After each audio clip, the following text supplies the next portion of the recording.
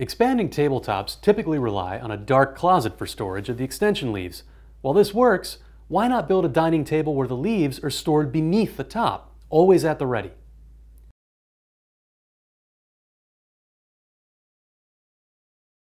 To make this happen, Thomas MacDonald engineered a table where the leaves are attached to long runners that slide freely beneath the main tabletop.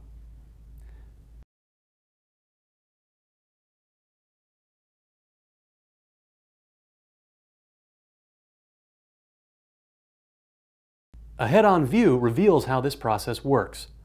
The angled runners elevate the leaves flush with the tabletop when fully extended.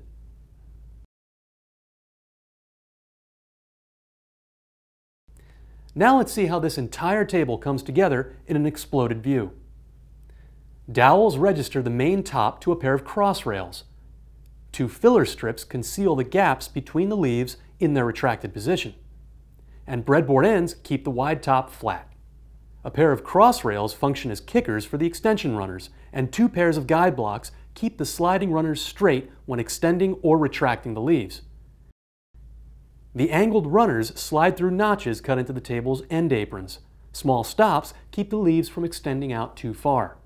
And the balance of the table is constructed using typical mortise and tenon joinery.